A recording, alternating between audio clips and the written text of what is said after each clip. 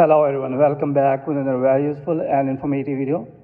In this video, I'll show you how you can remove Meta AI feature from WhatsApp on your iPhone or iPad device. So if you want to remove the Meta AI feature on WhatsApp on iPhone or iPad device, then here I will show you how you can remove the Meta AI feature on WhatsApp on your iPhone or iPad device. So here you can see that here is available the Meta AI feature you can use, and you can research about anything from here.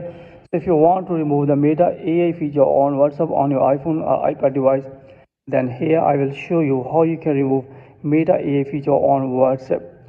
So here first of all you will have to open setting on your iPhone or iPad device. Then after that here you will have to scroll below, then tap on general.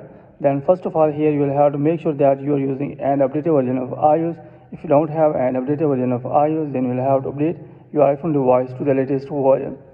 Then after that here we have to open any browser like Google Chrome or Safari browser.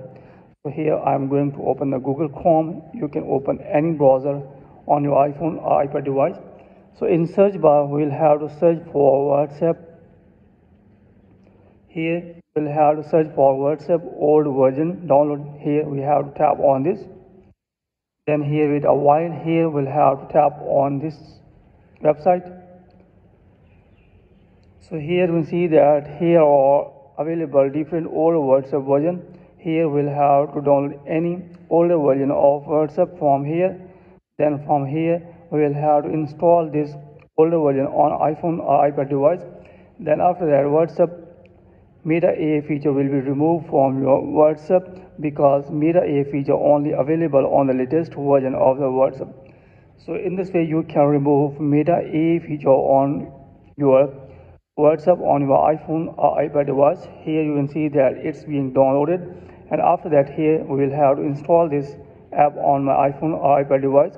Then after that, when you install this app, after that Meta AI feature will be removed from your iPhone or iPad device, and you can use WhatsApp without Meta AI feature. In this way you can do that. So that's it from this video. Hopefully you like this video. If you like this video, then please subscribe my channel and also press the bell icon so that you can get my all upcoming videos. Thanks for watching this video.